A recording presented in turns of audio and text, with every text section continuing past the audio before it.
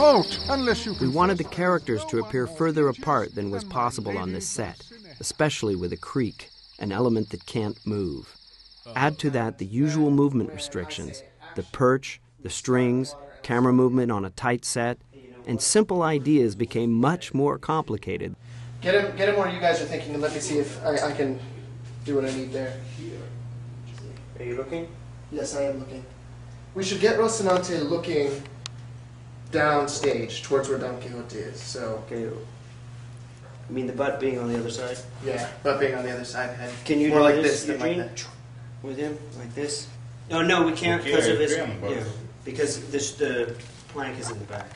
It hits the plank. Other than that, if he's that perpendicular this way to the path, he can't go any farther back without moving the plank. Oh, all right, challenging.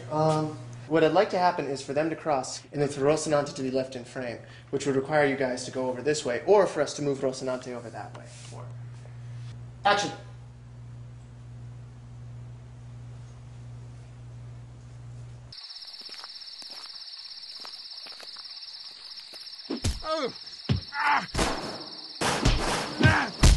Shooting Don Quixote's charge and Rocinante's fall was especially challenging in this scene. All right, once again, I lost it. We had to transpose a small, inadequate space into an area where the horse could accelerate, trip, and slide. And to complicate matters, 20 gallons of water was rushing through the scene. Water is a dangerous element to work with on a cramped, electrically charged set.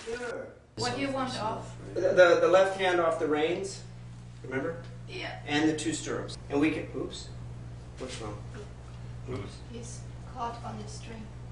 The scene was a nightmare for Eugene, our brilliant puppet maker, because of the abuse we put his puppets through.